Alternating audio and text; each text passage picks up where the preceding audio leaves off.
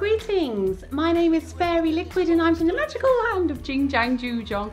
Thank you for joining me here today. Today, I'm going to show you how to make the fastest balloon sword in the world. With the possible few exceptions of people who are faster than me. Maybe you're another entertainer and you've got to quickly whittle out some balloons and the kids are going, oh, maybe you're a parent at home. You want to know how you can do this too. Well, you've come to the right place. So, I'm going to get a balloon.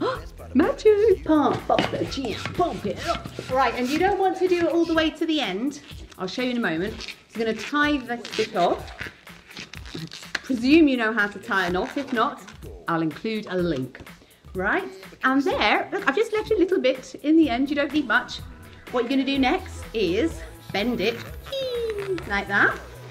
Okay, and this is what I do to make it fast, okay, but you could do it a different way, it's fine, but this is the way to do it fast, is to hold it like that and to squeeze and pinch. With this hand, pull down, and with the other hand, pull up, and that way you don't get any friction, it doesn't get so squeaky, and you end up with that, okay? And then all you have to do is, if you want, just squeeze out the air into the rest of the end, boink, like that, and then just pass it through.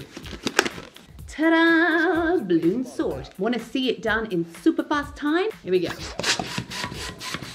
Quick with my floor pump. Tie, tie, tie.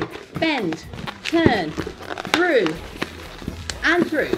And a little squeeze. Ta-da! I'm going to try to see how many I can do in 1 minute. That's using this pump. I've got a super duper floor pump which does it like well quicker and well easier. Just to make it so that it's fair, we're gonna do it with the balloon pump so that you can all join in too, and you can post in your comments down below if you think you can do it faster than me. So if you want to see how many I can do in a minute, click on the link right now. But thanks for joining me.